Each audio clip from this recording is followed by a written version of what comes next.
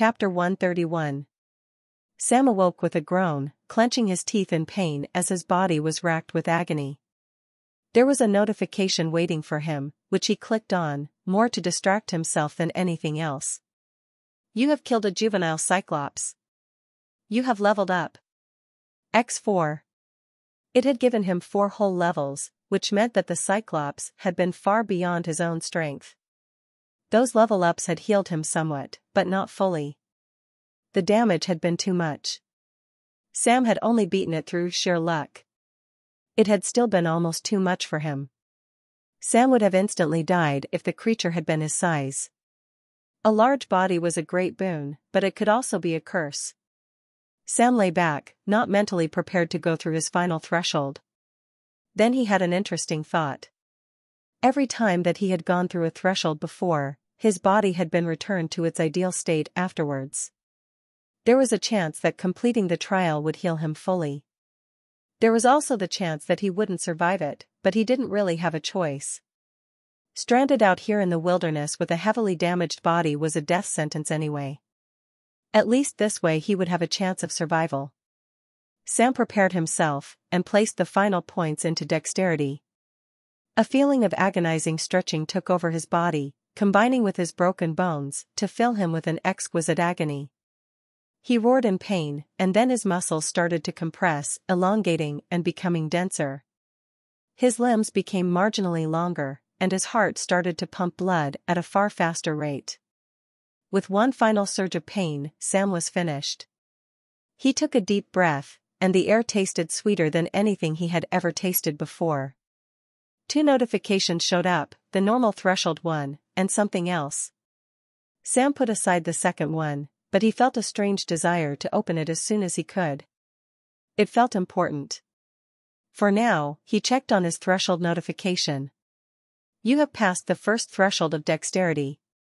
Speed, agility, and elegantly applied strength. These are the central tenets of dexterity. Combined, these factors can temper the muscles of a raging brute, accentuate the spellcasting abilities of a mage, and even teach a follower of the path of speed more about himself. This is an often maligned stat, seen as the less effective bastard son of strength, but in reality it is its equal. Choose one of the aspects of dexterity to follow, or all 3. Your path will alter based on this, but for the better. It was an interesting notification, as it implied that there were multiple aspects of dexterity. Sam ignored that for now, and finally let himself succumb to the desire to open up the second notification. Congratulations, Sam Atlas.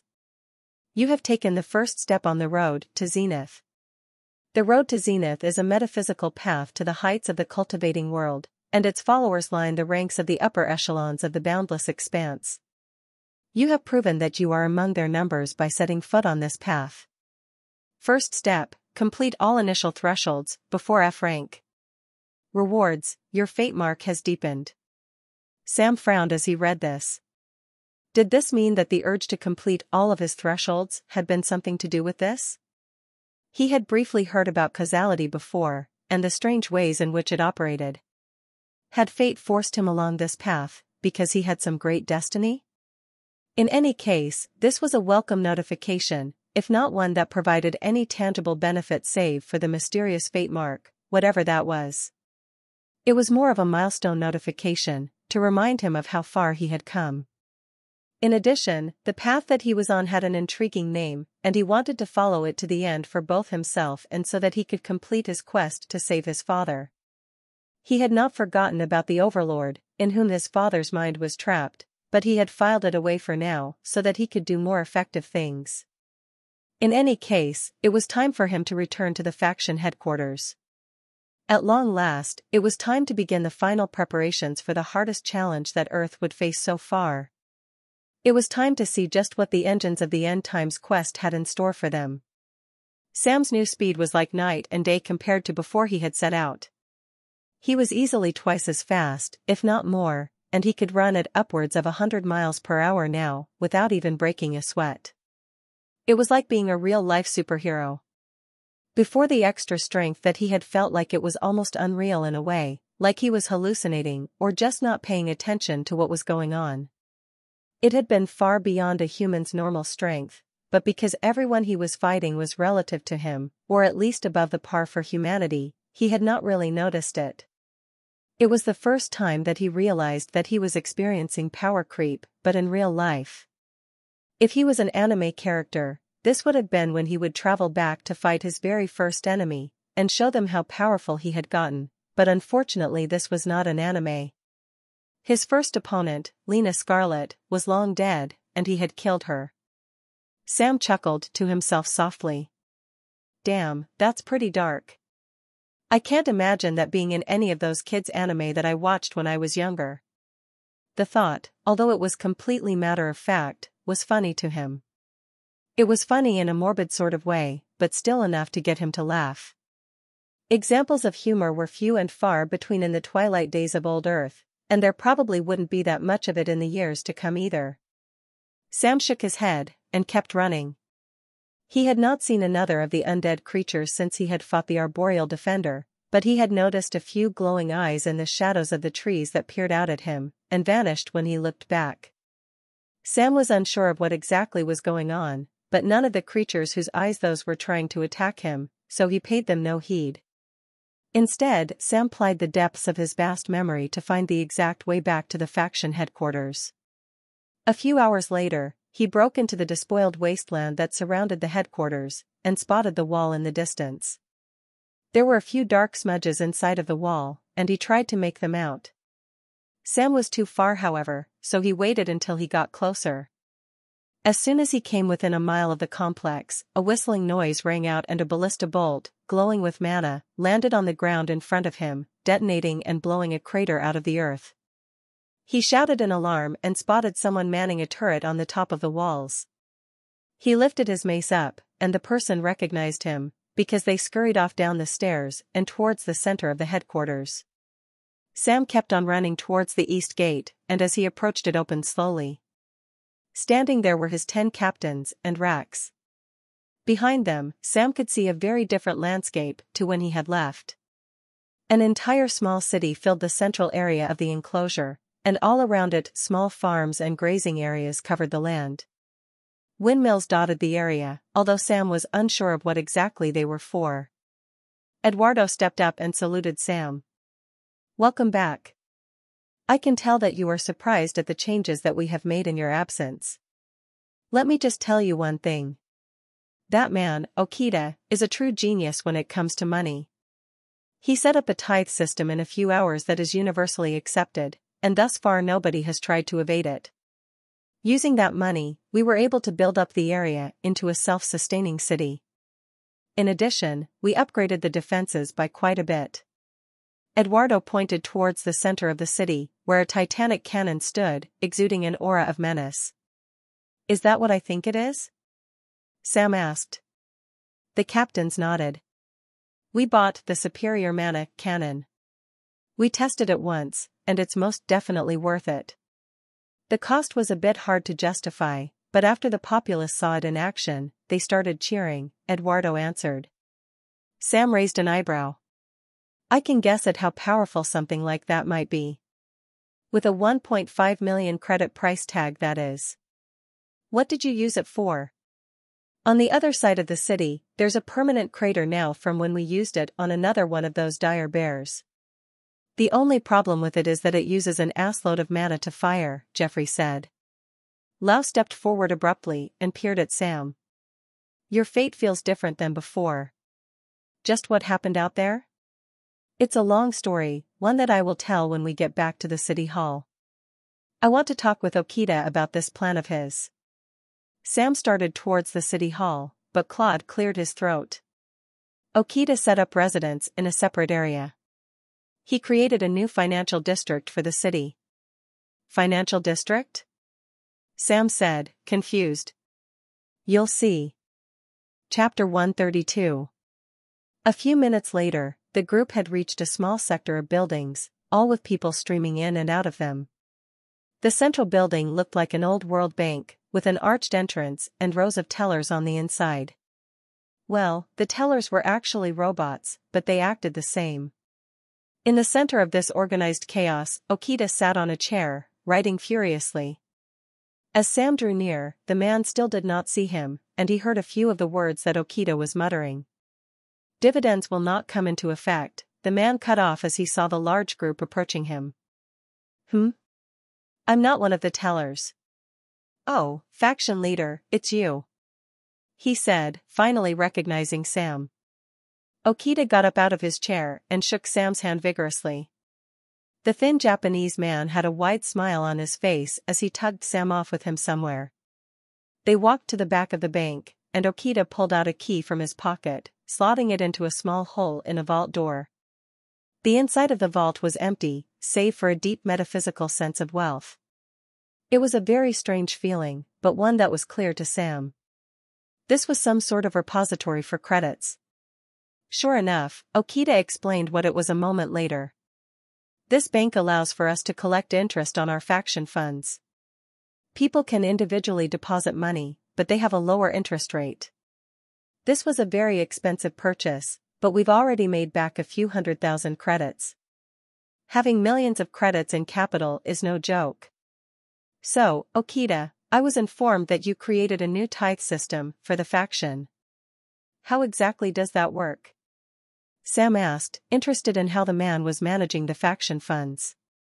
It wasn't because he didn't trust Okita or anything, but because he didn't know the first thing about finance, and he wanted to learn more. Okita lit up upon hearing about his project, and he pulled out a series of graphs and diagrams from his pockets. So you see here the median gains over time are dash. No, not the mathy stuff. I mean just how it's working. How did you implement it? Sam said. Oh, I see. What I am basically doing is creating a system or reciprocity. For each specific sum of credits that a citizen pays, they gain a token that they can use to get food and so on. They're still losing out by a lot, but it's quite popular. In addition, similar to how lotteries worked in the past, there is a small chance for someone to win big out of the total sum of these tithes. This was partly my idea, but Okita implemented the main financial aspects, Lau added. I was able to make the system even more efficient by using my DAO. I see. So how much money has been collected in the past few days? Sam asked. Well, each citizen has voluntarily given us 10,000 credits, and some of them have given even more. Multiplied by the number of people here, we have over 17 million credits in the bank. We spent a fair bit on city upgrades, but we still have quite a bit for a rainy day, Okita said. Damn, that's a lot of money. How exactly does this bank work? I don't remember seeing it in the Metropolis core. Well, when you were gone, the others and I experimented with the core, Eduardo said. We found that there are certain buildings locked behind specific pieces of knowledge. For example, a hospital cannot be built unless the builder is knowledgeable about medicine and healing. Okita did not have access to the core, as he was not a captain, but he was able to designate one of us as his proxy. It added a 1.5 times multiplier to the cost, but that was fine, given how much money we have. How many buildings have you found like this? We've found about 50 unique buildings, all related to various professions. We have only been able to build a few, the most important ones, but I can tell you the basics. Most of them were various standard municipal assets, such as a brewery, an armory, and so forth. Wait, an armory? Like an actual smithy? Sam asked. Actually, yes. Because the nature of the system allows for any sort of weapon or armor to be effective, antique weaponry and armor is much more valuable than it was before, sometimes even more so than modern weapons. Your mace is a prime example of this, George said, confusing everyone with his sudden wellspring of knowledge. Noting the glances, the heavy-set man grinned. I may be a bit slow, but I used to operate a forge in my farm. I made all of my tools from scratch, and made some money by selling horseshoes. In fact, I'm the one who is running our armory. There are already a few sets of armor ready, and I feel like you would be a good fit, the man added, seeing an opportunity to resume his work. Okita smiled. That sounds like a great idea. Why don't you take our illustrious leader to go see your wares?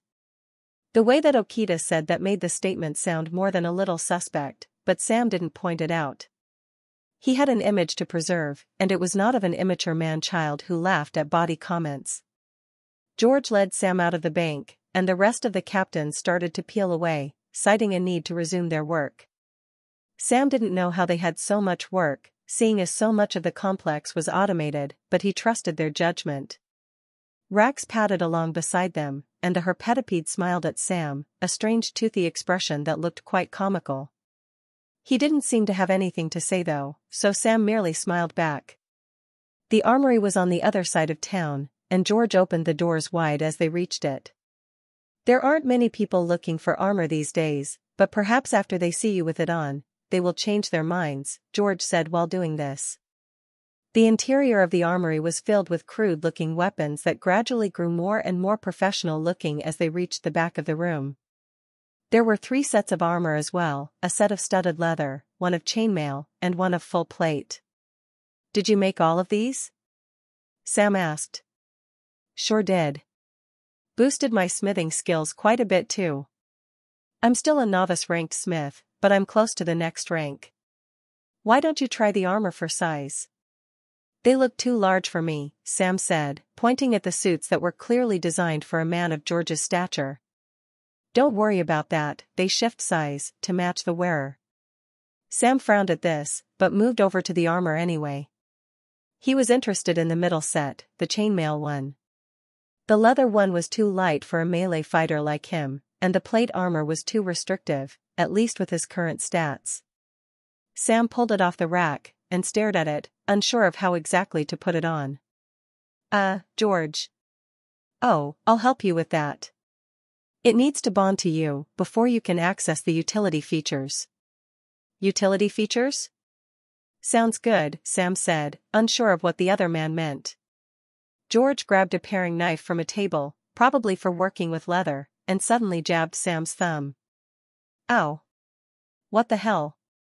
Sam exclaimed, more out of shock than anything else. George ignored him, and flicked the drop of blood onto the armor. It immediately shrunk to Sam's size, and then enveloped him fully, before automatically fitting itself to him. Sam was fully clothed in his armor a moment later, and as he looked down at it, he had a strange sense of pride. He no longer looked like a hillbilly Renaissance fair actor, but an actual knight. His overalls had served him well, but that time was over now. Sam checked the stats of the armor next. Basic chainmail. G-rank armor. This armor is a somewhat crude initial project of a smith new to his craft, but it is serviceable nonetheless. It is enchanted with basic system-granted enhancements, which include various utility features such as auto-cleaning and equipping. In addition, it is much more durable than any mundane suit of armor, imbued with the power of its maker. It was a commonplace description for a commonplace set of armor. The item was neither extremely poor, nor very good. It was good enough for Sam though. "Thanks, George. This will be really useful," Sam said, smiling. George beamed and waved to Sam as he walked out the door. Then Sam paused, and looked back at George. "I have something that might be useful for our lower-level allies. It's useless for me now, but if you can find a way to mass-produce the effect, then it could be useful." Sam pulled out his brooch that he had earned by defeating the Sylvanian horror back in the tournament and tossed it to George. The man caught it dexterously, at odds with his large size. He grinned at Sam and vanished into a back room, presumably to tinker with the item. Sam left the smithy, and Rax walked along with him. "Sam?" "Yes, Rax?" Sam responded, knowing what the creature was about to say to him. "What was that thing about after you left?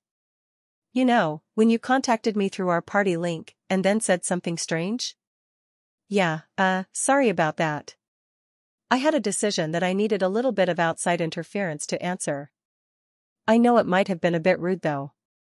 You were the only person that I could think of to do it with though." "Jeffrey might have been too busy," Sam responded, smiling awkwardly. "Oh, that's all good. I was just confused." They wandered through the town amiably, and Sam took in the new buildings. Chapter 133. He saw quite a few houses, all uniform in shape and size. They had been organized into neighborhoods, with most of the houses decorated with a certain color or symbol. The neighborhood that they were going through right now was colored red, and there was a star over each door. Every 10 or so houses, there were special buildings, such as a restaurant, a bar, or some other utility building. These were filled with patrons who were on their downtime, and the noises of friendly conversation could be heard. Sam considered going into one to chat with some of the people, but after he saw everyone he passed salute him, he decided against it. Normally seeing a commander break bread with his men would increase morale, but in a situation like this where power was what stratified society, and not merit, it would just be intimidating.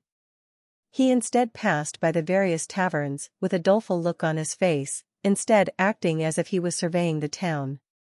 Despite the convivial air and normal layout of the time, it was clear that this was a military base as well. Embankments of mana cannons and turrets lined the roads, and people went around dressed in utilitarian clothes, with weapons strapped to their backs or sides.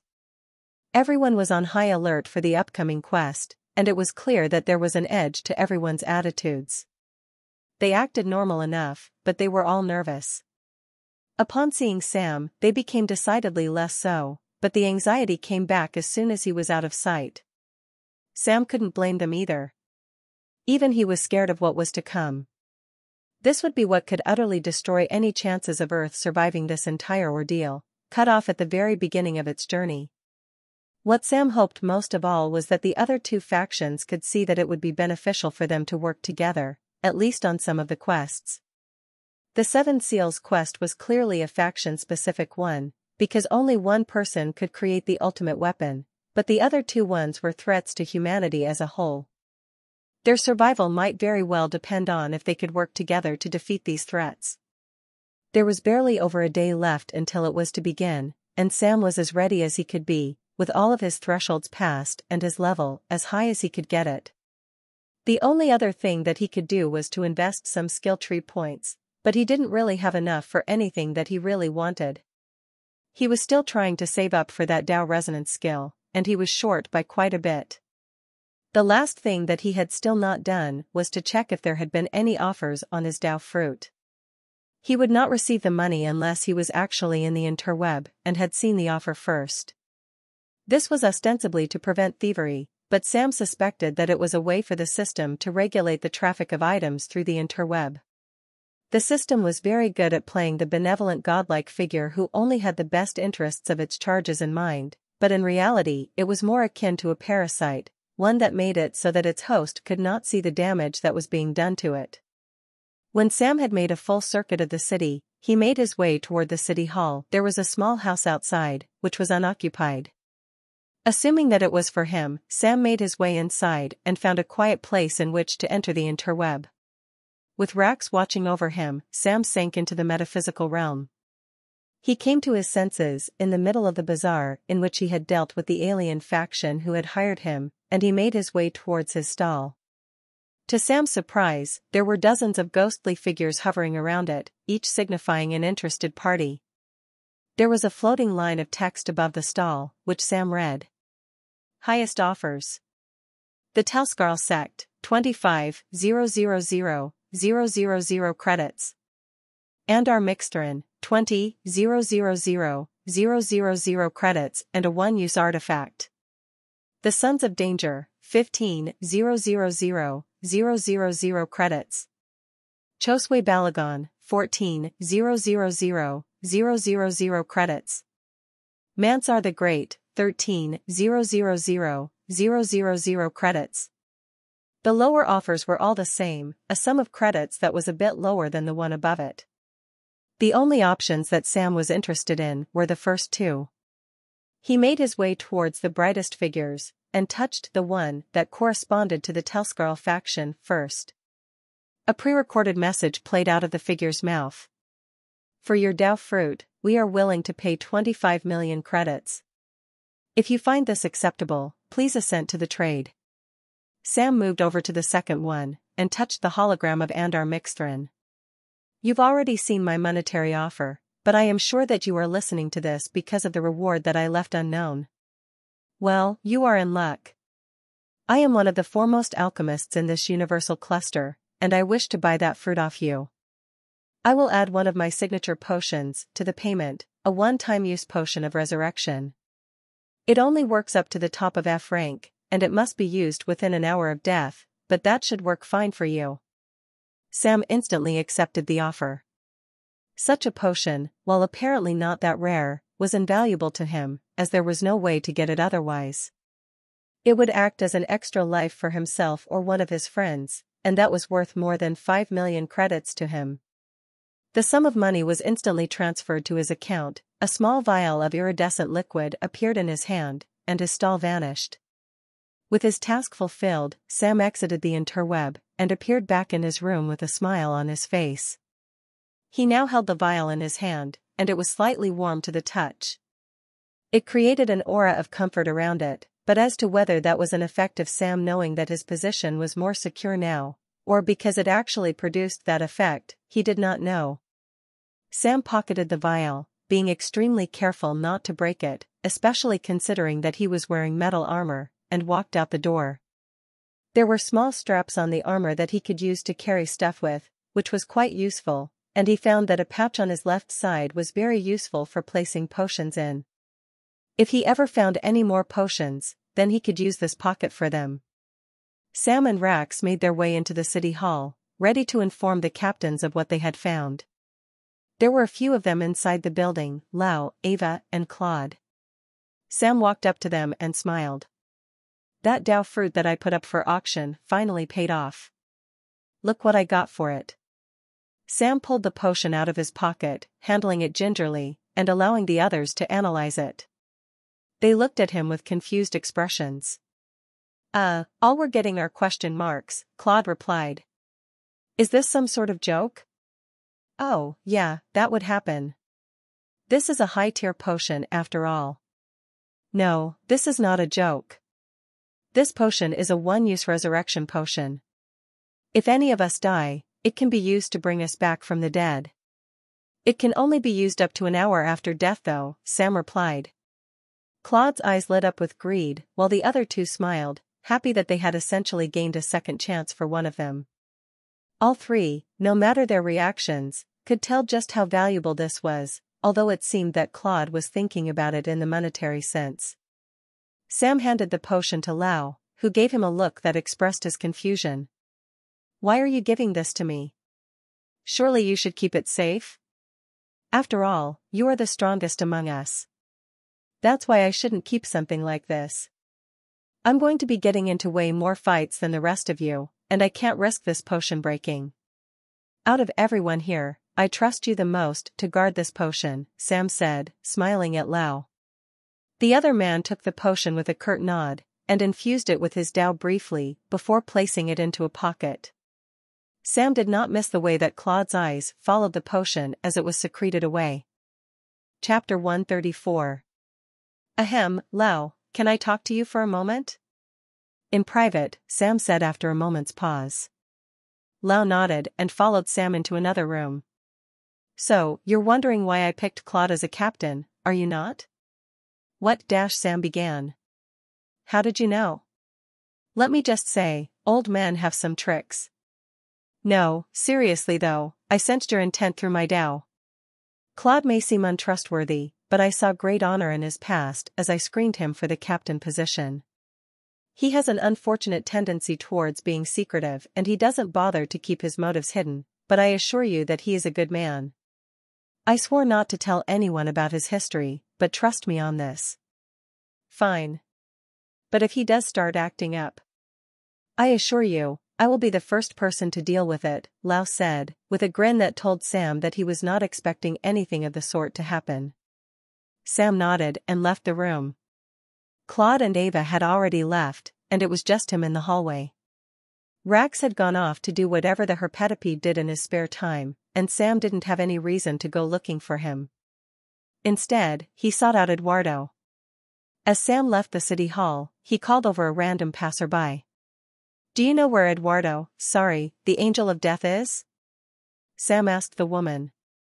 She looked extremely flustered to be speaking with him, but she still answered. He's surveying the walls, sir. She immediately snapped off a salute, which Sam waved away. I wish everyone would stop saluting me. Makes me feel like some tin pot dictator in some banana republic. Yes, sir, the woman said, completely ignoring what Sam had actually said. Sam sighed and left the woman, walking towards the walls.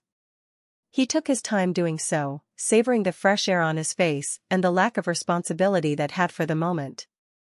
At a brisk walk, which for him was like a run for a normal person, he reached the walls in about an hour. Eduardo was not there, but Sam ran a circuit of the walls until he had found the man.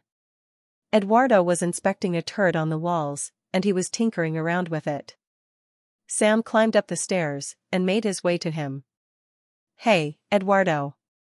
I was told that you were working on the defenses. How are they going? I want to make sure that we're all prepared for the quest to come. Oh, Sam. You startled me.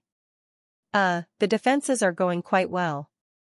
We have turrets every 100 feet, a mana cannon every 1,000, as well as quite a few cannons within the city. As well as that we have the main mana cannon in the center of the city, Eduardo said. Sounds good. By the way, I recently came into a large pile of credits. Is there anything you could do with, let's say 10 million credits? Eduardo perked up. Quite a lot of things actually. We could upgrade the walls and defenses, as well as soup up the big mana cannon. Doing so would allow us to take out any threat up to high F rank. That's good. Well, I'll transfer them into the city coffers then. The two men ran back to the city center, and Sam set up the Metropolis core for Eduardo to use. A few minutes later, the ground rumbled, as multiple upgrades were completed across the city. A dull roar could be heard from the superior mana cannon, and Sam ran outside to look at it. The weapon had almost doubled in size, and a faint haze of light surrounded it. It was now taking in mana from the air around it, meaning that it would require far less outside input. Sam smiled as Eduardo followed him out. The other man whistled as he took in the new size of the cannon.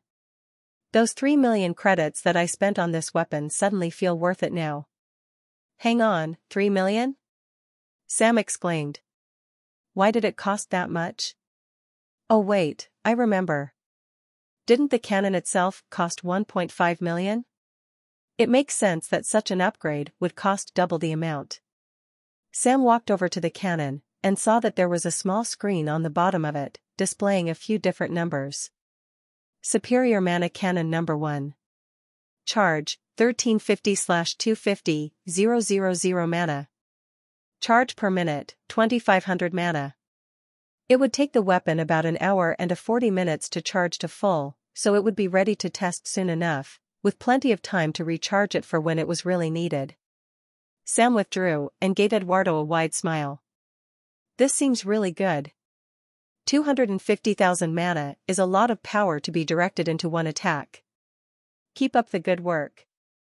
I'm going to get a final bit of cultivation in before all hell breaks loose. Sam left Eduardo, who was now pursuing the interface for the cannon.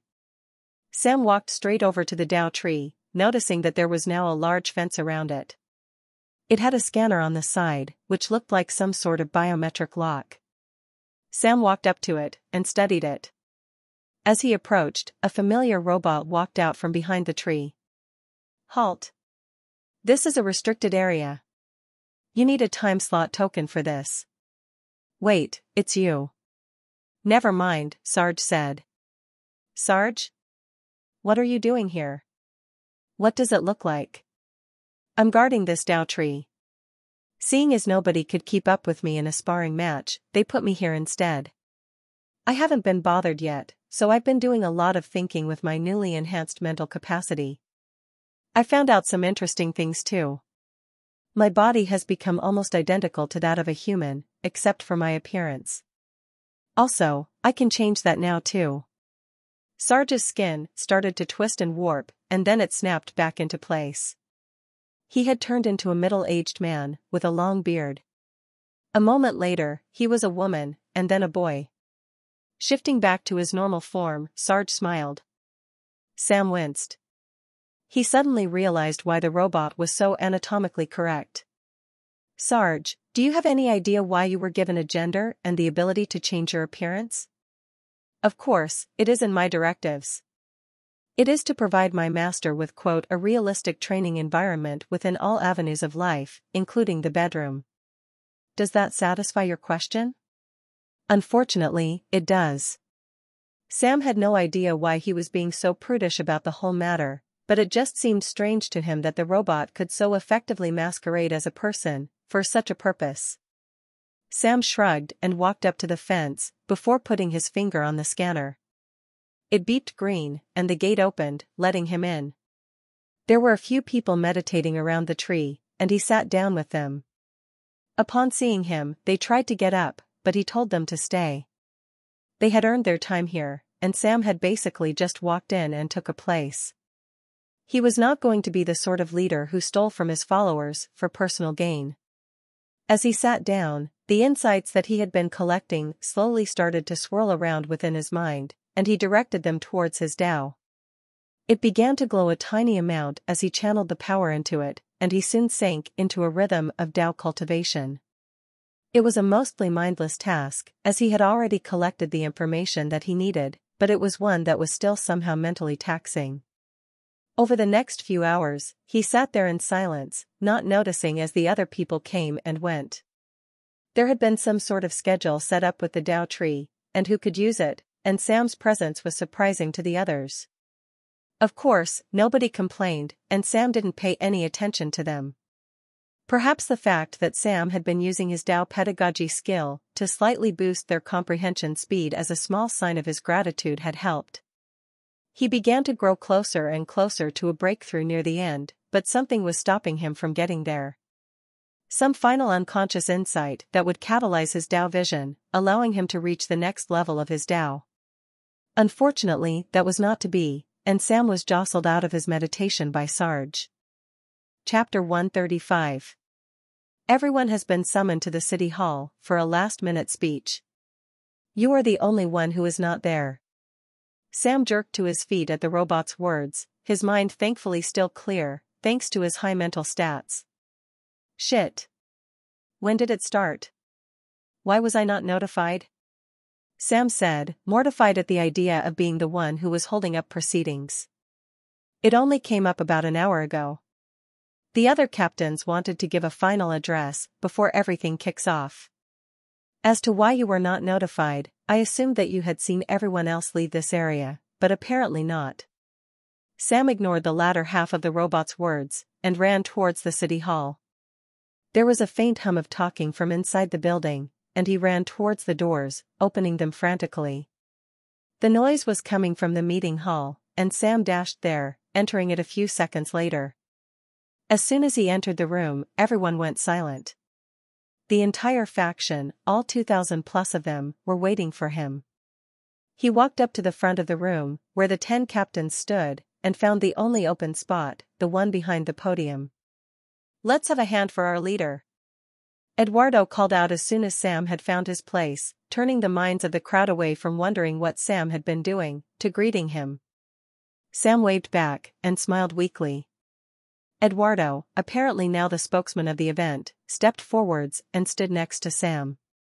Now, the faction leader has some words that he would like to share with you about the trials to come, Eduardo said, suddenly stepping back, leaving Sam all alone to face the crowd. He gulped, and then suddenly quashed the feeling, his Tao surging within him.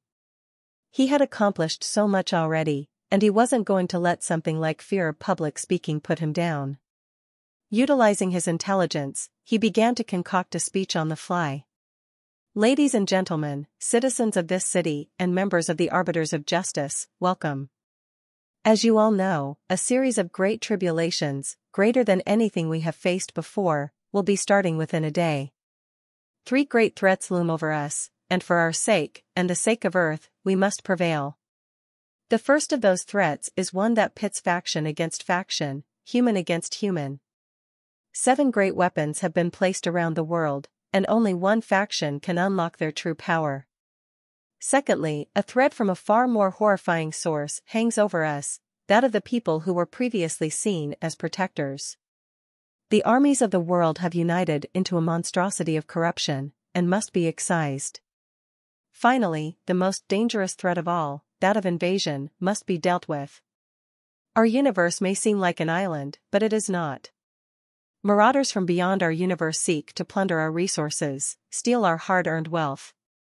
However, we will not let these come to pass. We shall beat back the other factions and unite Earth. We will exterminate the army of evil.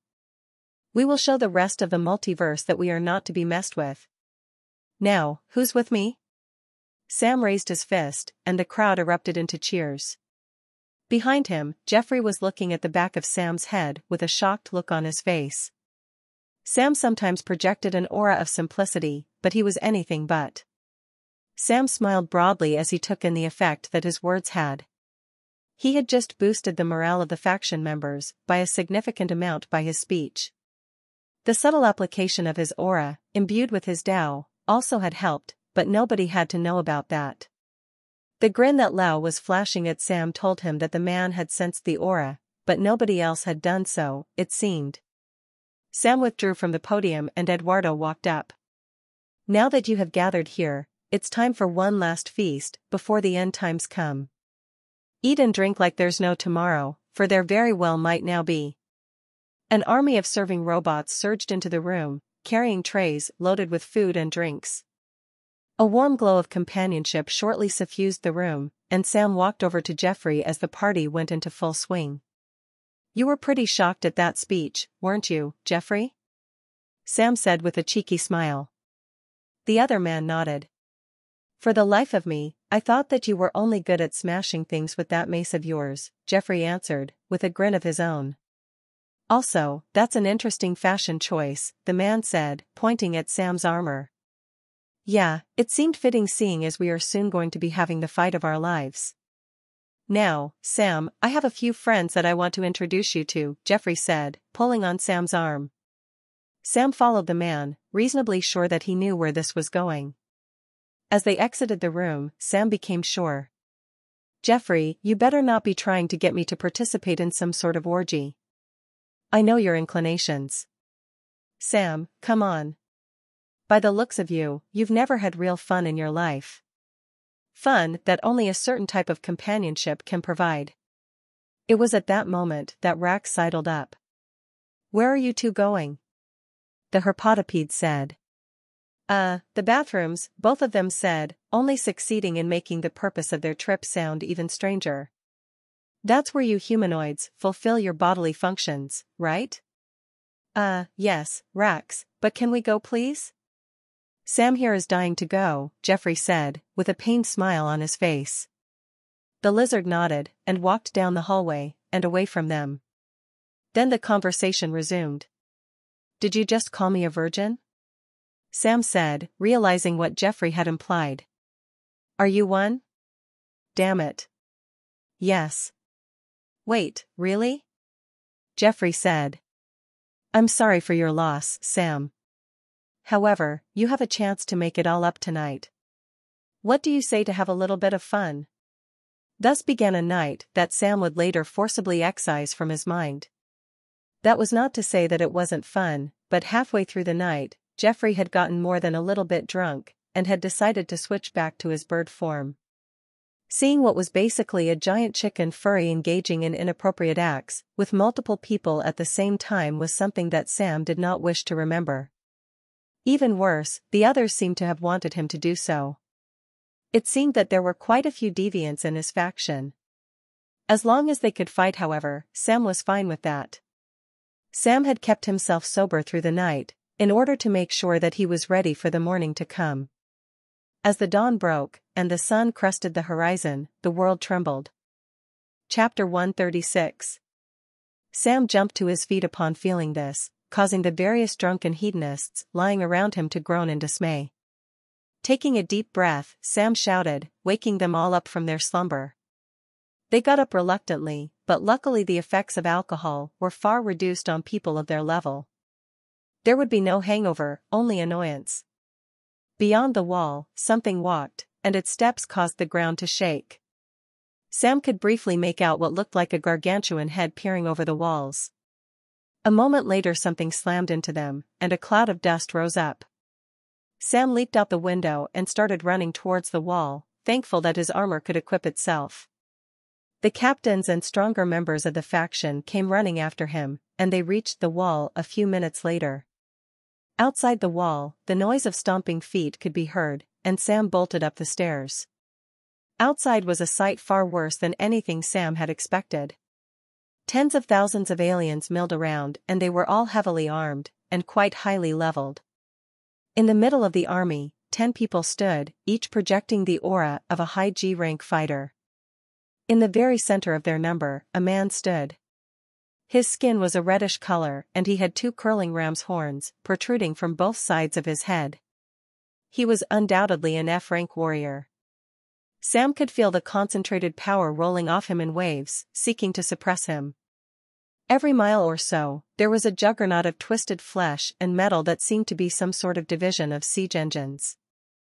They looked like ogres, only far larger, and without a scrap of intelligence in their eyes. They were simply tools and nothing more. Sam stared down at the man, feeling a trace of fear for the first time in a while. Upon seeing this, the demonic figure laughed, a fierce and high-pitched noise that caused Sam to grit his teeth. "You will give us your Dao tree to us this instant, or we shall be forced to attack. Upon my name, Salvar Tenebron, I swear that if you do not hand it over, you will all die painful deaths. If you do, then your end shall be quick. What do you say?" The alien leader said, in a deep and sonorous voice that somehow reached Sam without sounding like a shout. Sam growled and stepped forwards. His fists were burning with the energy of his Tao.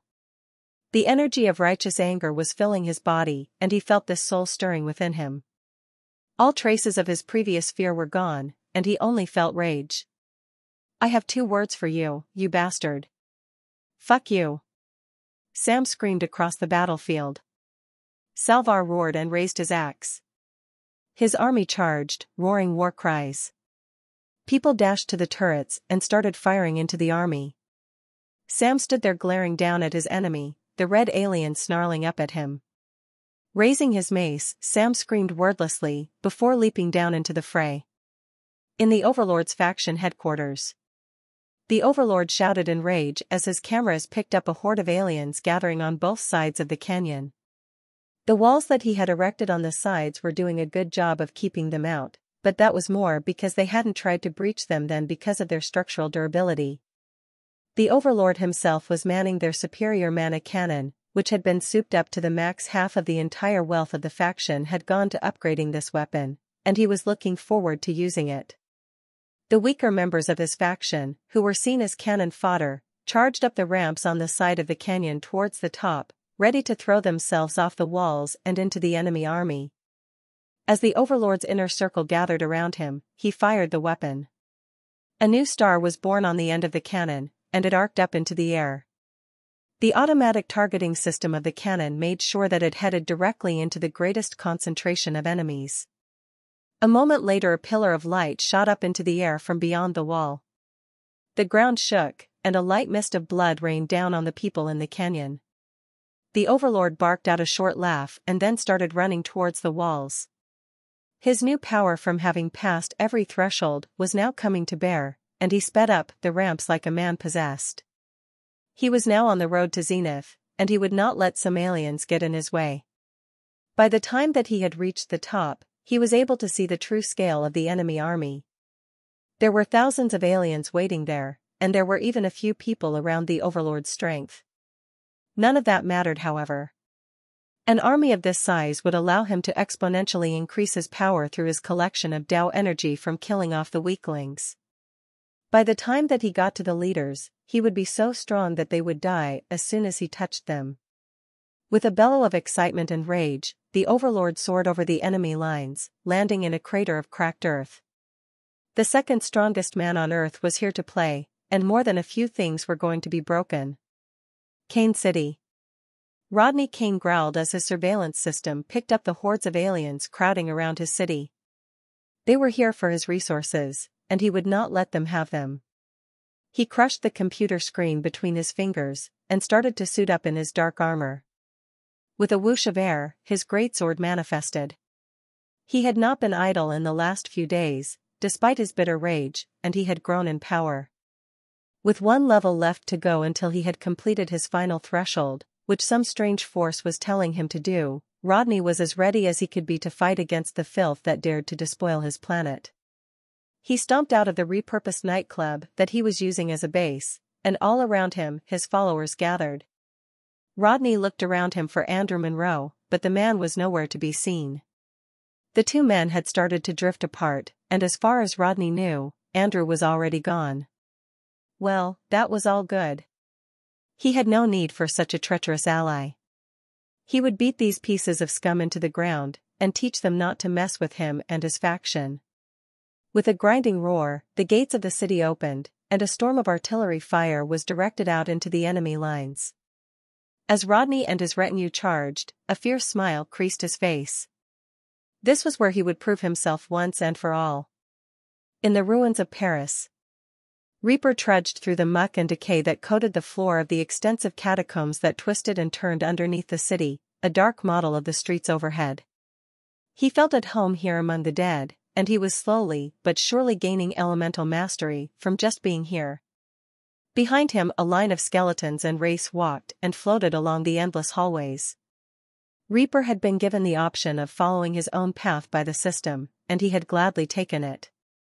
He would make a faction of the unliving, a necrotic kingdom of the dead. And when they surfaced from the dark places of the earth, all would fall silent and still, unmarred by the odious noise of life. Book 1 Epilogue. The storm that had been caused by the initialization of Earth's universe had only begun to build in strength. Across the surrounding sector, factions began to make their moves, hoping to get a foothold within the universe. Most failed before they had even begun, threatened into abandoning their course of action by the forces of Tantalos. However, there were two factions that had already entered the universe, and were too strong for Tantalos to protest. Both the prophets of the machine god and the Minories sect had set their eyes upon that universe, and nothing short of an edict from the creator kings themselves would deter them from their goal. On the worldship Brutality. Baltus Agranor was more ecstatic than he had been in a long time. His higher-ups had commended him upon his contact with Reaper. Too bad that Salvinius Relk was not around anymore to dispute his claim of having found the man first. Not that anyone would have believed him anyway, seeing as Baltus was of a higher rank than him. However, just to be safe, Baltus had exiled Salvinius from the universe, and forced him to sign a contract to never reveal the true accounts of what had happened. Baltus took a deep breath of the various hallucinogens around himself, and sunk into a vision of delightful torture. The mind-altering substances that were manufactured by the Alchemists' Guild, and other, more unsavory, factions were quite potent, and the rules of space and time did not apply to those imbibing them. Baltus was both being tortured and torturing someone else at the same time, doubling the rate at which he was able to cultivate his Tao. For foul deviant cultivators like the Minorian sect, such elixirs were more than just entertainment, they were a legitimate cultivation resource. After an interminable time of this, Baltus awoke and prepared to get to business. Shuddering with the after-effects of the drug still coursing through him, Baltus got up out of his spike-lined chair and tidied himself up. As much as he liked pain, he didn't want to suffer what one of his superiors would do if he showed up untidy. This worldship was one of the uncountable number that the sect possessed, and each of them could contain tens of billions of people. On the other hand, they could also be filled to the brim with weaponry. This was one of the ships that was used for taking care of recalcitrant galaxies within the bounds of a sect-owned universe. Powered by a supermassive black hole, almost all of the worldship was uninhabitable, within the black hole's event horizon, but the outer layers were relatively safe. The gravity there was a good 100 times stronger than it would have been on a normal planet of that size, but that was inconsequential to people like Baltus. As to the weaker inhabitants, well, that was their own problem for being so weak.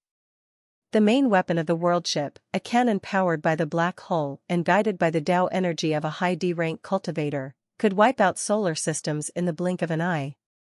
This particular worldship had a long history of violence, hence its name, and was under the control of Baltus' direct overseer, who, as was in vogue for more powerful cultivators, had chosen a DAO name instead of a normal one.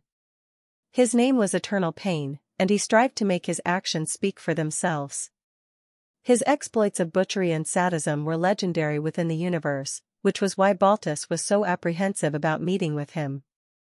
He had submitted his plan of attack for converting Reaper to their cause a few days ago, and it had taken until now for Eternal Pain to get back to him about the matter. Baltus took a hard right and entered one of the many flight channels that crisscrossed the ship, built for the purpose of allowing stronger cultivators to move at full speed, or as close to that as they could get with the enhanced gravity, and therefore traverse the ship with ease. He flew down this particular flight path, deep into the bowels of the ship. Eternal Pain had set up his command station as close as possible to the black hole, in order to prove his power over all others. As he approached, coasting down the borehole, Baltus began to feel a slight pain as the gravity increased. By the time that he had exited into the meeting chamber that he had been heading to, his body was under extreme pressure. However, he quelled it, and began to prepare for his meeting. Baltus Agranor, my lowly slave. Welcome to my abode. I hope that it is comfortable for you? The terrifying voice of a high D ranker echoed out from the center of the room, and a man emerged from the shadows. His voice was purposely empowered by his DAO, making it resound like it was in an echo chamber. His body was covered in a litany of scars, and his face was an almost unrecognizable mass of deformed flesh. However, his aura was enough to render these features almost inconsequential. A wild storm of energy that could only be described as serrated emanated out from him. Baltus' skin started to tear under the force, but he was powerful enough to mostly ignore it. Yes, my lord. Most comfortable indeed, Baltus said, before pulling out a knife and slitting his skin to show his loyalty to his lord. Despite his ability to also enhance his voice, he did not dare to do so. It would have been a sign of ultimate disrespect. Good. You are here to hear my verdict, I presume? After long deliberation, I have tentatively decided to accept your plan of action, with one change. Rather than poach Reaper from underneath the nose of the butcher, we will allow him to stay on his planet, but we will also support him in his efforts. I bow to your superior wisdom, my lord, and am eternally grateful for your acceptance of my plan. It shall be enacted at once. Baltus bowed again and fled up the borehole, out of the gravity well. Behind him, Eternal Pain smiled, his scars twisting into disturbing shapes. In Prophet Outpost Zeta 35. On a lonely moon, orbiting the core of a failed star, one of the many outposts of the prophets of the machine god stood. Most of the moon was entirely taken up by the central processing unit of the moon's governing AI, but the surface was mostly free and open for inhabitants by organic creatures. Most of the people living on the moon, about 1 million of them, were simple workers, there to maintain the functions of the compound that the AI, lacking a body, could not do. As part of the balancing act that the prophets maintained in order to make sure that organic beings and AIs operated in concert banned artificial intelligence from inhabiting more than one robotic body at a time. Of course, that body could be immensely powerful, but so could any organic being as well. Besides, the construction of any body beyond the equivalent power of an E rank would be prohibitively expensive. In the entire organization, there were far more organics that had reached that level than artificial intelligences. The AI that ran this outpost was part of a hive mind network that fed information directly into the Supreme Overmind, the leader of the artificial intelligence half of the organization. More importantly, it was the AI that was in control of Andrew Monroe. Recently, it had been acting up, but nobody among the many researchers on the moon could figure out why. One of the lower-rank members of the organization scurried out of her dormitory that she shared with the other assistants to the planetary overseer. They all served underneath the warden of the AI, an older man who had extended his lifespan exponentially through the use of highly advanced reagents and potions. Nobody knew exactly how old he was, only that he had been on this moon as long as living memory. The woman activated her built-in rocket function to fly across the moon's surface and towards the monolithic obsidian tower that protruded up from the moon's surface, tens of miles into the air. This was a monitoring station for the AI, allowing it to sense what was happening outside of the moon's core. It took her about an hour to reach the tower. She had been summoned there by the caretaker of the AI, for a reason that she did not know. All that she knew was that when the caretaker called, it was important. As she jetted across the barren wastes of the moon, she kept her eyes on the tower. Her augmented eyesight and other technological enhancements started to pick up various things in the air around her, but she ignored them. She followed the apostate path of the progression, meaning that she eschewed the workings of the system for pure technological prowess. There were other paths, the rest of whom used the system to some extent. Of course, all of them believed that they were the one true path. As she approached the tower, a small gate opened on the side, and she flew in. The gate closed behind her, and she could just about make out a wizened old man walking towards her from the end of the hallway. He carried some strange mass of metal and tubing in his hands that pulsated every few seconds. The woman saluted him as he approached. "Overseer. What did you summon me here for?" The older man smiled weakly and kept walking. "Overseer? I am truly sorry for this, young one, but the Overmind demands it." He sped up so quickly that it appeared as if he had teleported, appearing in front of the woman in the blink of an eye. He pressed the contraption to her chest, and blinding pain enveloped her, causing the women to black out. The Overseer watched as the construction of metal wormed its way into her body, healing the wounds as it made its way in. What he was doing now was deeply illegal under the laws of his faction, but when the Overmind demanded something, everyone save for its living counterpart had to scurry to obey. A few minutes later, it was done, and the woman opened her eyes. They were pitch black, but they quickly shifted back to their normal green color. The Overseer bowed to the woman as she rose. "Greetings, Zeta 35. How is your new body?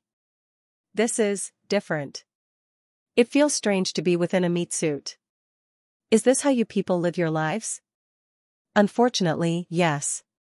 Now, have you dismantled your host?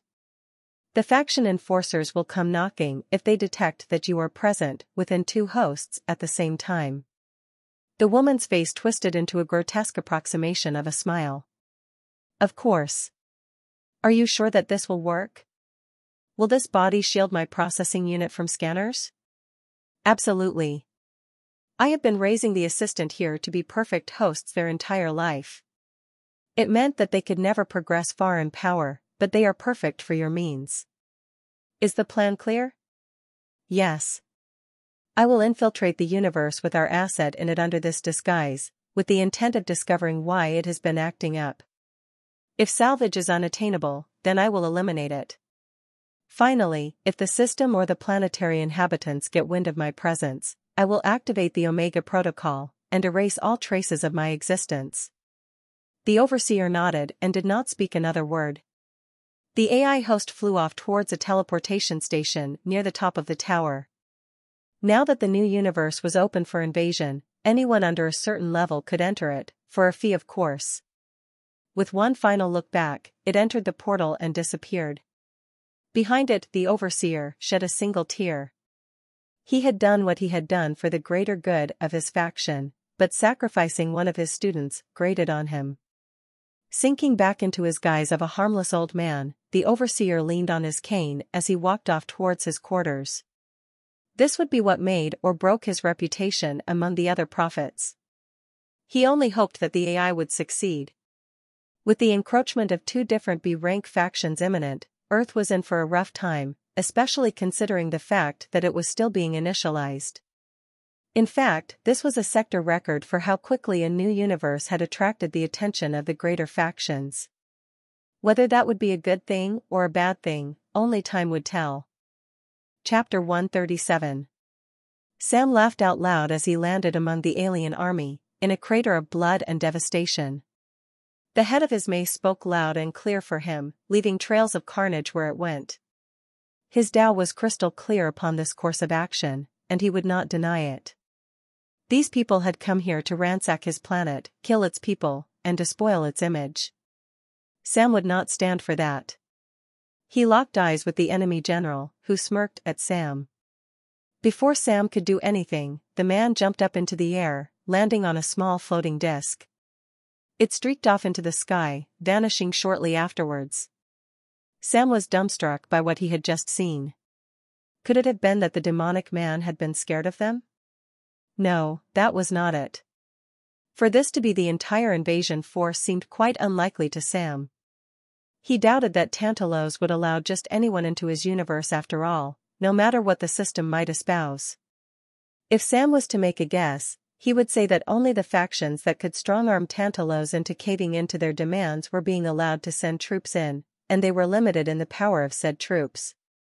Still, this was probably only the tip of the iceberg in relation to how many invaders had arrived on Earth. This was most likely a way to test the power of Sam's faction. Well, he would not hold back. This entire time, Sam had been casually eviscerating and pulping aliens left and right, causing streams of exotically colored blood and flesh to fly everywhere. His mace acted like a scythe as it reaped the souls of these pitifully weak opponents. They were all over level 30, but compared to an elite like Sam, they were like infants, if not even less. Well, come on then, you pieces of shit. Sam screamed, fielding his aura for the first time. It exploded out of him like a tidal wave of red energy, causing some of the weaker enemies to seize up with pure terror. Behind him, his captains who had entered the fray followed suit, and a wall of solid aura force merged together, washing over the enemy ranks. Some of them tried to flee then and there, but were stopped by the recalcitrant lines standing behind them. With a grim smile, Sam advanced. Behind him, he heard the bear roar as he transformed into his suit of rocky armor, which had grown even larger over the last few days as the man had refined it. The man whose name Sam had still not learned, although he was fairly certain that he was Pyotr Nikolaevich, the name that he had seen in Baridge's office, bounded forwards and smashed his rock-covered fist into the ground, causing a wave of earth to ripple outwards. Eduardo leaped forwards, and slashed out with his rapier, bisecting dozens of fighters in one go. The gap in power between Sam's elites and the enemy fighters was almost scary. However, it was not to last. More powerful aliens, each looking like some sort of leader figure, charged forwards, and engaged the captains in battle. Eduardo was matched up with a lithe alien who wielded a multi-tailed flail, which was not ideal to face with a rapier. Sam still had faith in the man, however. The bear was bowled over by a stocky brute who had 4 arms, each of which was covered in metal armor that had spikes on the knuckles. Some of the captains had not reached the battlefield yet, and some of them were fighting from the battlements, raining down spells and elemental attacks on the enemies. Solitaire was surrounded by a cloud of floating cards that he would send flying out every few seconds. The effects were far weaker than the ones that he had used during his fight in the tournament, but they were far more rapid, and they did not drain him. Because of these cards, interesting effects came to life around the battlefield, creating small mushroom clouds of fire, strange constructions of light and metal, and even objects that looked like life force siphons that absorbed red energy from nearby aliens, and then detonated with the force of a small bomb. Strangely enough, nobody tried to attack Sam. They all knew him for what he was, and the only person who could have stood against him was the F-rank warrior who had fled earlier. Sam was left to his own devices, and he looked around the battlefield for the most pressing threat. Noting that the behemoth ogres were battering the walls, Sam began running towards the nearest one. As it saw him coming, it let out a dull roar, swinging down with one mighty fist. It came slowly, allowing Sam to dodge it, but when it landed the earth shook and a crater was formed beneath it. Sam jumped up onto its arm, and ran up the limb, smiling as he saw the look of puzzlement that slowly came over the ogre. Sam leaped up as the ogre swatted at him with its free hand, using the limb as a springboard to get to its head. Sam hovered in the air above the ogre for a moment, and then he brought his mace down with him as gravity took hold.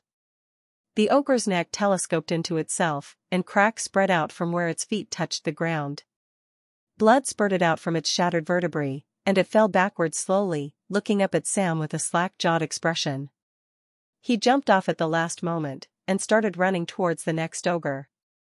He was confident in his captain's ability to defend themselves without him. The next behemoth was slamming its fists into one of the gates, and small cracks were spreading across it. Sam gritted his teeth and redoubled his pace, streaking across the ground. By the time that he reached the ogre, he was a blur of motion, and the hundreds of aliens surrounding him looked as if they were standing still. There was truly no comparison between Sam and the aliens. He could have dismantled the entire army by himself, or at least a large fraction of it. Sam pulled his mace back, and then smashed it into the ogre's right leg as he came barreling in.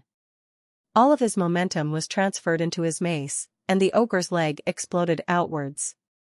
It fell sideways, grunting, and Sam jumped up into the air, flipping multiple times as he rose, and then bringing down his mace onto the ogre's head. The head exploded like a ripe melon, showering the ground with gore. The nearby aliens shouted in alarm and started running. They were weak enough to view the ogre as an insurmountable threat. For Sam to have casually dealt with it like that would mean that they were even further above them. Sam sent a wave of aura pressure after them, and their pace redoubled. Being strong was very fun. Right now, the only real threats were the ogres and the enemy leaders. A rain of turret fire streaked over his head as he ran, impacting the aliens. By this point it was basically just a slaughter. A few of the weaker faction members had left the bounds of the compound, and were now harrying the disorganized soldiers as they ran. This was like a goldmine of essence for lower-leveled fighters. Sam would probably not even gain a single level from this, but the level 30s and lower would probably be able to gain multiple levels. Sam's mace glowed as he filled it with his Tao energy, and his next target, another ogre, only had a moment to look up before its skull was caved in by Sam's mace. His good mood was starting to vanish at this point. None of these enemies were a good challenge for him, and all that was happening was that he was wasting his time mopping them up. He slowly came to realize that seeing his brutal slaughter of these weaker enemies as a good thing was a path that gradually sloped down into the darker recesses of sin. No, he could take pleasure in slaying the wicked, but he should not extend that to being stronger than his enemies. He did not want to end up like Berigus, or even Tantalos, completely filled with such a sense of superiority that others were just tools, or even worse, sources of power. Sam's Tao might evolve in the future, far past his current one, but the nuggets of truth that were contained within the concept of justice would be ones that stuck with him forever. The multiverse was stuck in an endless cycle of pain and suffering because of the depredations of the powerful.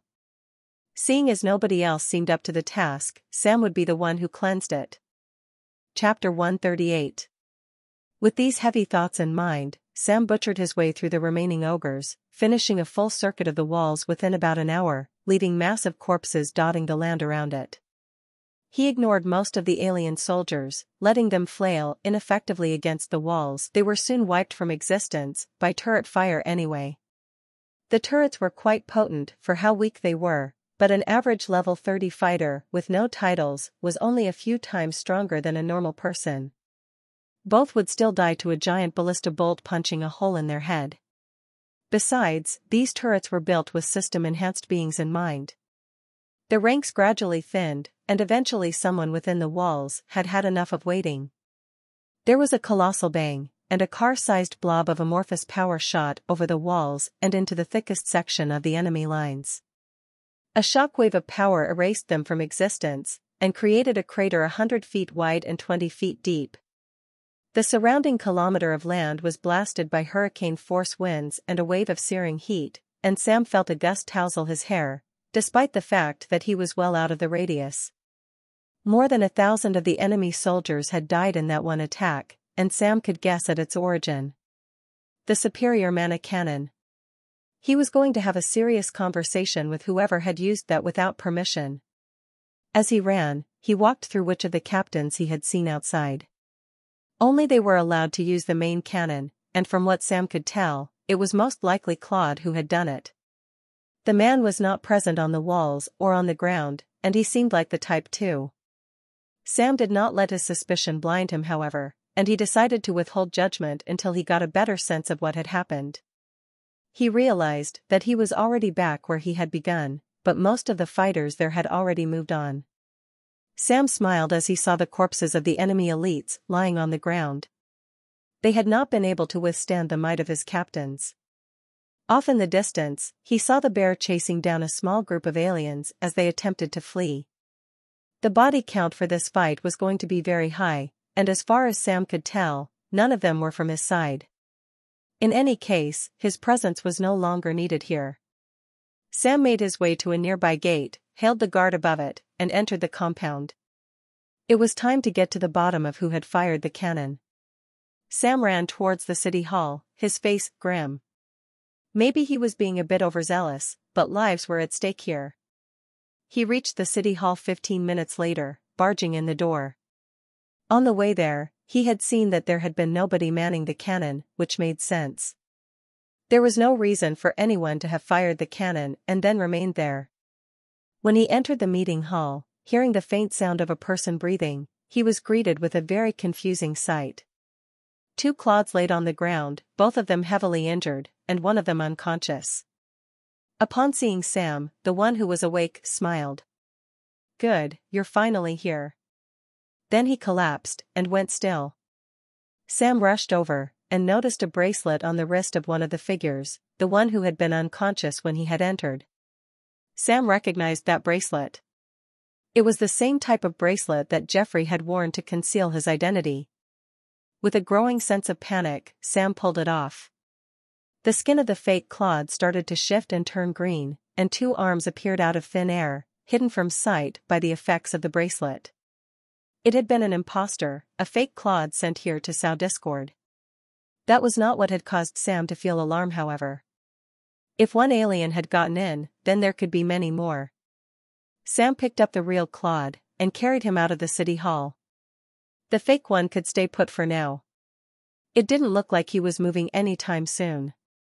Just to be sure, however, Sam broke both of the alien's legs with his mace. There could be no mercy in dealing with someone who threatened his faction in such an existential way. By this point, the enemy army outside had fled, and he could see the figures of the defenders coming back to the city. They would be very surprised when they saw what he had to show them. Eduardo reached him first, as the captain with the highest level of dexterity. Upon seeing Claude, he frowned. What happened to Claude? There was an imposter. It's kind of hard to explain. For now, I need to get Claude to the hospital. Where is the nearest one? As they stood there talking, Lau came streaking in, riding on the back of the bear. No need, the elderly man said. I can heal him. His injuries should be within my abilities. I will need some life force though. Between you 3, there should be enough. Are you all willing to do this? All 3 men nodded, and Lau jumped off the bear's back. He closed his eyes, and a gentle pulse of blue light enveloped all 5 of them. Sam felt his strength fading away suddenly. It was a strange feeling, but one that was dangerously painless. There was no warning that he was having his life force drained, only a minor feeling of tiredness. That feeling soon heightened, and Eduardo fell over after a minute. The bear and Sam held on until it was done, however, but by the end both men were sweating heavily and could barely prevent themselves from collapsing. Lau took a deep breath and pressed his palms to Claude's chest. The man took a shuddering gasp of a breath and opened his eyes. Where am I? He began, stuttering slightly. You're safe.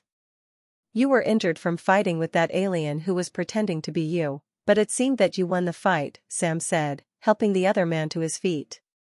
Claude clutched his head, trying to remember something. A moment later, he nodded. Yes. I don't remember much, but I remember a hooded figure approaching the mana cannon. I went towards them to challenge them, but when the figure turned around, I saw myself. I knew that nobody here could do anything like that, and they had no reason to do so either, so that must mean that it was an invader. I engaged the alien in battle. I don't remember anything else after that. Did you deal with them? Claude said. Yeah, they're waiting in the city hall. I broke their legs so they couldn't escape, Sam said, awaiting judgment from the others for his actions. All he got were smiles. Good, that will make this much easier then, Eduardo said. Sam nodded. It seemed that he had made the right decision after all. Using the opinions of those around you was not a great barometer for virtue, but he trusted these people, and they had shown themselves time and time again to be honorable. If they thought that something was the right thing to do, then as far as Sam was concerned, it was. Chapter 139. Claude took a moment to recover, and they all walked towards the city hall. By then the rest of the captains had made their way there, and Sam briefly explained what had happened to Claude as they walked. So you remembered what my bracelet looked like, and were able to pick out the real Claude like that?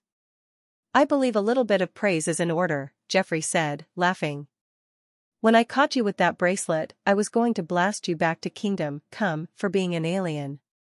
If that failed, then I would have probably killed you some other way. It should be me that you're thanking, Sam replied, smiling. The others frowned and re-evaluated Geoffrey. Wait, there's something that I'm missing here. What exactly happened between you two before the tournament? Lau asked, looking between Sam and Geoffrey. I'll tell you later. Let's deal with the more pressing problem first, Sam declared, walking a little bit faster. By the time that they reached the city hall, the alien had woken up, and was in the process of crawling out of the building. Sam walked over slowly and picked it up by the scruff of its neck. He was unable to tell the gender of the alien. It had an androgynous face, and seemed to not have normal human biology. Of course, the 4 arms were a dead giveaway that this was not exactly the most similar of aliens to humans. It spat at him bitterly as he picked it up, shooting a small glob of bluish phlegm at Sam that missed him, but splattered on the ground, burning a hole in it. Sam raised an eyebrow. Huh, acidic spit. Now, who exactly are you? He asked, shaking the alien a bit. I will never tell you, scum. Such a creature as you is beneath me. I am a proud warrior of the Calvan people, and I will never betray their name, the alien said. A moment later, everyone started laughing. Seriously? Just how skewed are your stats? Sam asked, grinning. Maybe consider investing a few more points into intelligence next level up. The alien realized what it had done, and growled. It was too late, however. Geoffrey, do you know who the Calvan are? Sam asked. Vaguely. I remember one of them coming to the palace during a trade meeting. I remember it because that was one of my great-uncle Fallon's greatest victories. The entire race is quite low in intelligence, it seems. I have no idea why a member of the Calvan would be sent on a mission like this though. How dare you besmirch the name of my ancestors? The alien screamed, struggling mightily. It was actually quite strong, causing Sam to readjust his grip. It was clear where all of those lost intelligence points had gone. He smacked it lightly, which ended up rocking the alien's head from side to side. It glared up at him from the side of its eyes, and Sam shook his head. Is there a prison here, or somewhere to keep this spy? Sam asked. I'm pretty sure that there is a minor holding facility on the other side of the city. We built it in case something like this happened. It can only fit 1 person, but that's all we need. For a proper prison, we would have needed someone with experience as a warden, which we lack, Solitaire answered. Oh. Well, that seems fine. I'll take it there. Can the rest of you check the city for any more imposters? It doesn't matter how you do it, just make sure that we are safe. Sam ran off, holding the alien under his arm as it struggled futilely. With its broken legs, each motion inflicted great pain on it, which discouraged it from struggling too hard. Sam ran through the grid of streets that segmented the rapidly growing city, and saw a few people going around and doing everyday things. Things that didn't really fit in with the monster-filled world that they lived in now. People were hanging out laundry to dry, going to buy groceries, even just chatting with each other on the sides of roads. This city was slowly becoming an oasis among the chaos, and Sam smiled. Perhaps, after all of this was over, Earth could be repopulated again. However, that was just a naive dream. Once the system had arrived, Earth had been irrevocably changed. There would be no going back from this. Every future generation would be born into the system, and would have to learn how to fight for their lives. There was one silver lining, however. If people continued to level up, then their lifespans would increase quickly enough for them to be able to live for far longer than any pre-system human had. Perhaps Sam would see this bright future for himself. In any case, the most likely cause of his death was battle, and not old age, as long as he continued leveling up like this. Eventually, he might even become immortal. Sam didn't know what rank that happened at, only that such a thing existed. Sam ran the last stretch of the way as he felt the struggles of the alien intensify. It was beginning to heal somewhat, and Sam wanted to drop it off before it recovered. A small, squat stone building stood at the end of a row of houses, and it had no windows. This was most definitely what Sam was looking for. He dashed over to it, and opened the door with his fingerprint. It was keyed to him and the captain's, and it slid open smoothly.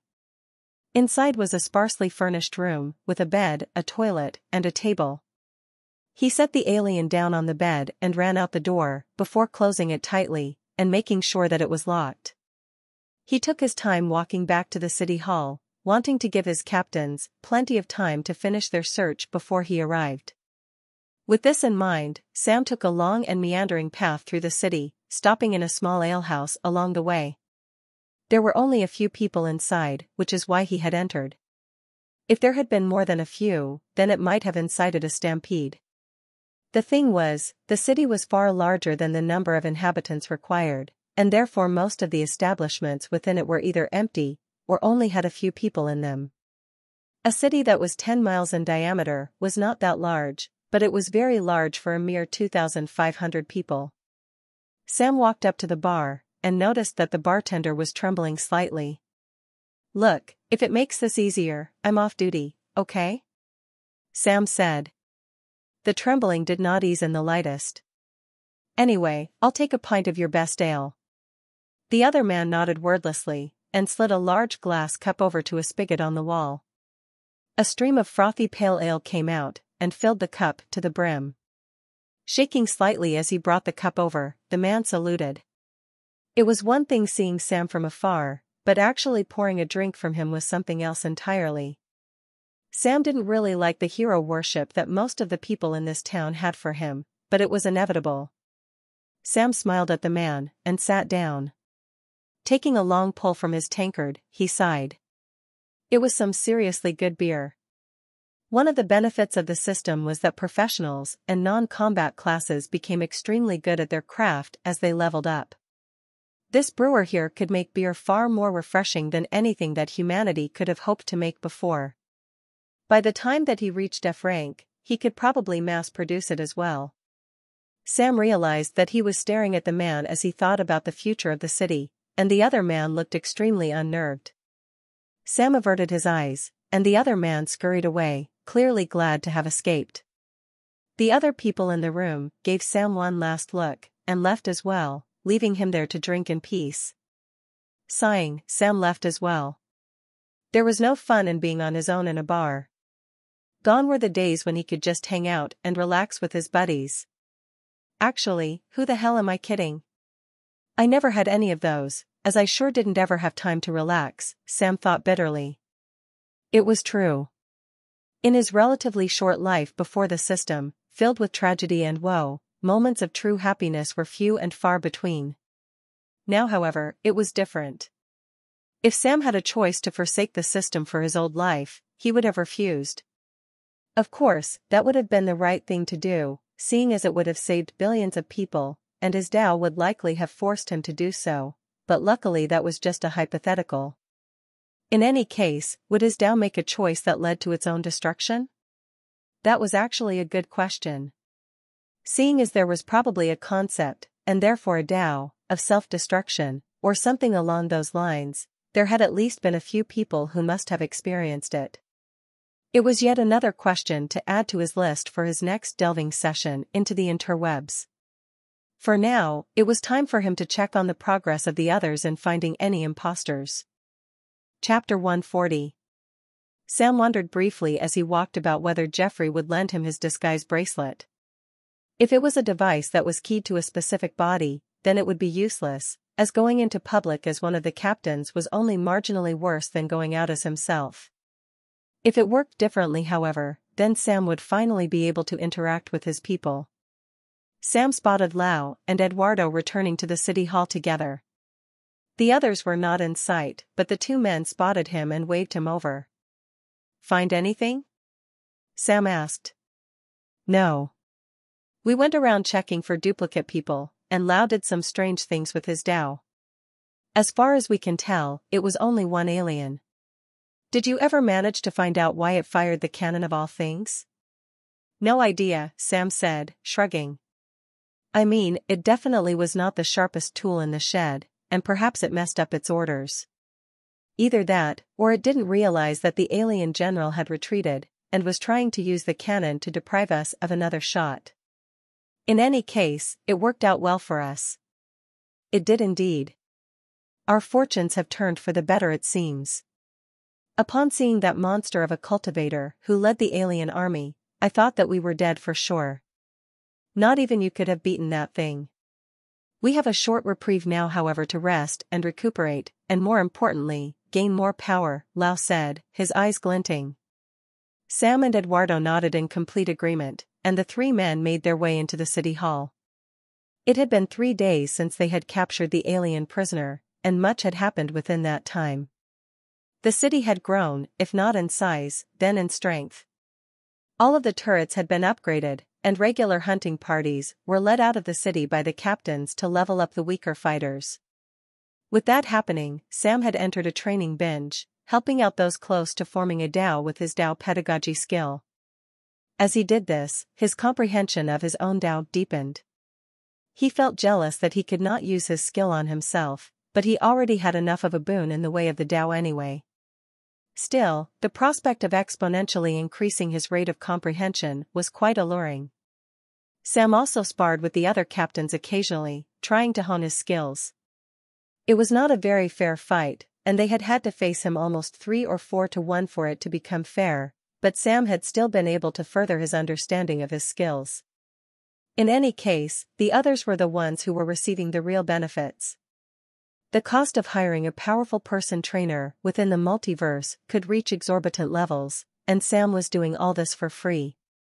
In that vein, he still had his token that would allow him to go off-world for special training, but he had not used it yet. If he left during this perilous time, his burgeoning faction could easily be destroyed by the invaders, or even the other factions. No, Sam would use it when all of this was done, and he had some spare time to train. In any case, the strength of the city had progressed nicely, and on the 3rd day, Sam stood on top of the city hall, surveying it. This was the first time that he had been able to take it in as a panoramic sight rather than being simply someone walking within it, and the sight, coupled with the knowledge that his faction had built all this, staggered him. The city was organized in rings, with the most important buildings in the center, housing next, and then agriculture. The city hall was the central building as it held the metropolis core, and thus everything around it was organized in a circle, based on how the device worked. Next was the Dao tree, girdled in its protective shield, and guarded by Sarge. Sam had found out that the robot could only be used for defense, which crushed his dreams of sending the powerful robot out into the fray next time an alien army came calling. However, he could still be used for training. Occasionally, Sam would call the robot from his post for a few minutes to half an hour of sparring. In doing this, his combat skills had risen, even quicker than when he was fighting his captains. Of course, the limited time that he could spare for such training was slowing him down, but he was still near upgrading his mana bulwark skill. Sam had already been imbuing it with the power of Earth, but its usefulness had decreased in previous battles, and he had stopped really using it. An upgrade would change all of that. For now, however, he watched the horizon for more invaders. After the first army had been vanquished, Sam had called for every tree within a large radius of the city to be felled, leaving no room for any surprise attacks. This, along with the superb eyesight of cultivators, meant that nobody would be sneaking up on them anytime soon. In addition, the fact that the first army had teleported to their camp seemed to be an oddity. If such a thing was possible, then they surely would have been inundated by attackers by now. Instead, they had been left waiting. Sam jumped down from the top of the building, the distance barely hurting him, and spotted a scout heading towards the city hall at high speeds. Upon seeing Sam, the woman stopped and saluted. Faction leader. I bring news of an approaching army. They are about a few hours out at their current pace, and will be reaching us before nightfall. Good. It's been getting boring without anything to fight, Sam said, grinning. The woman saluted again, and ran off to wherever scouts went after their duties were completed. The society of the city had begun to stratify itself, and there were distinct classes of people popping up. None were superior to the other, but they were all very distinct.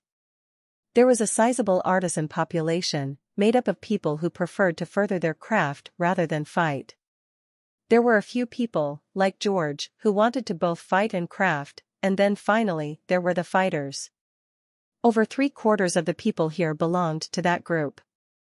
They were divided into subdivisions based on their means of combat. There was a growing society of mages who were in the process of raising funds for a school, a large population of general warriors, scouts, and a ranged division. Sam's little faction was quickly becoming a force to be reckoned with. He cracked his knuckles and suited up for war. As his armor slotted itself onto his body, Sam ran in search of the other captains. He would need to find a way to communicate with them more efficiently.